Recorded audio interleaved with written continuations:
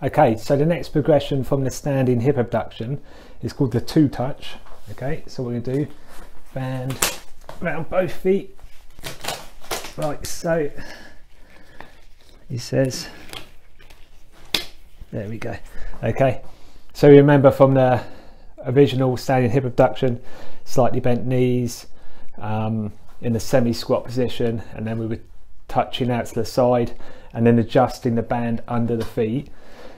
Very, very similar, but what we're going to do, so same initial position, yeah, use a door frame or a kitchen counter or anything to stabilize if you wish.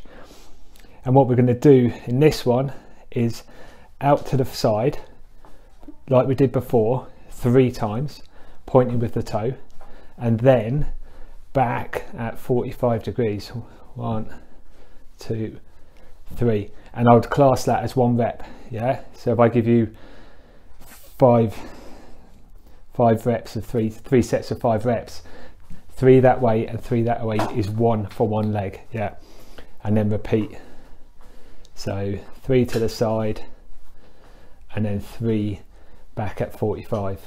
Okay, and that's 1 rep on that side. I'll show you the backwards from the side. So initially stepping out to the side just like we've done before, and then when we come back, coming back at an angle. Okay, so not straight behind, kind of in between straight behind and to the side. Okay, and that's it. Two touch, that's what it's called, because you touch in 2 different places. That's it.